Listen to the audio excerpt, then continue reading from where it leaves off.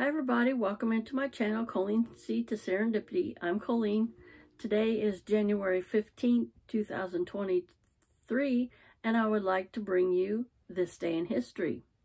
On January 15th, 1929, Martin Luther King Jr. is born in Atlanta, Georgia, the son of a Baptist minister.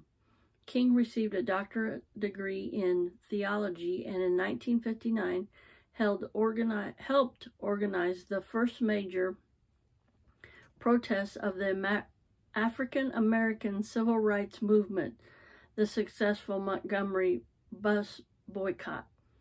Influenced by Mohandas Gandhi, he advocated civil disobedience and nonviolent resistance to segregation in the South. The peaceful protests he led throughout the American South were often met with violence, but King and his followers persisted and the movement gained momentum. A powerful orator, King appealed to Christian and American ideals and won growing support from the federal government and Northern whites. In 1963, Bernard Rustin and A. Phillips Rudolph led a massive march on Washington for jobs and freedom.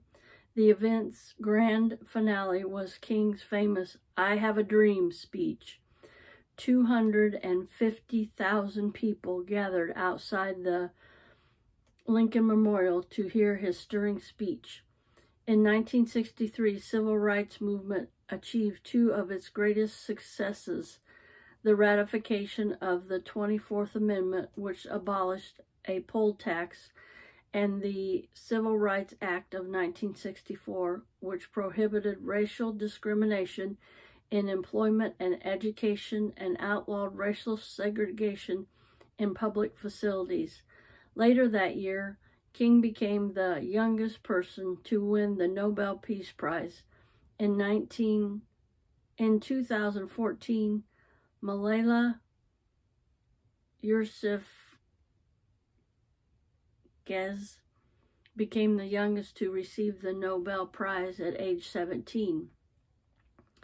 The late 1960s, King openly criticized U.S. involvement in Vietnam and turned his efforts to winning economic rights for poor Americans. He was assassinated in Memphis, Tennessee on April 4th, 1968. Now I'd like to bring you another one since this was so short. Vermont declares independence from Colony of New York. Having reorganized the need for their territory to assert its independence from both Britain and New York and remove themselves from the war they were waging against each other, a convention of the future Vermonters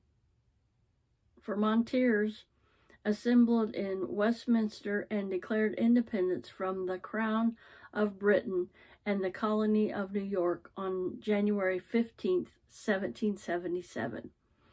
The convention's delegates included Vermont's future governor Thomas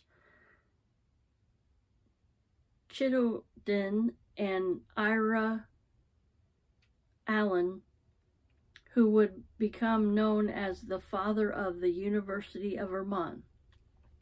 Delegates first named the independent state New Connecticut and in June 1777 finally settled on the name Vermont, an imperfect translation of the French for Green Mountain.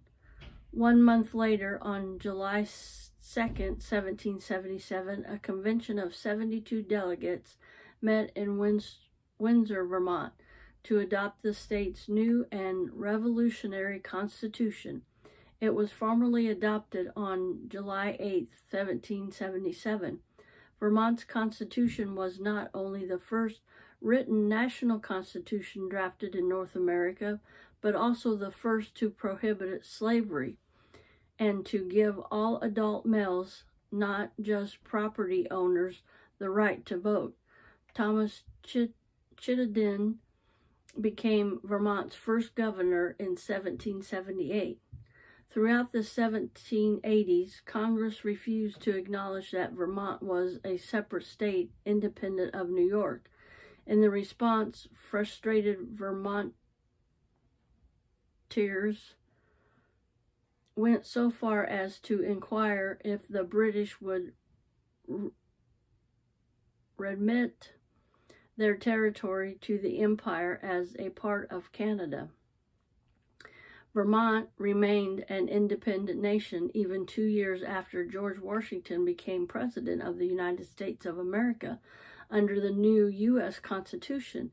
However, as the politics of slavery threatened to divide the U.S., Vermont finally admitted as a new nation, 14th state in 1791, serving as a free counterbalance to slaveholding Kentucky, which joined the Union in 1792. I want to thank you for watching today, and I want you to stay safe and stay blessed. And remember to smile, because I love you, but more importantly, God loves you.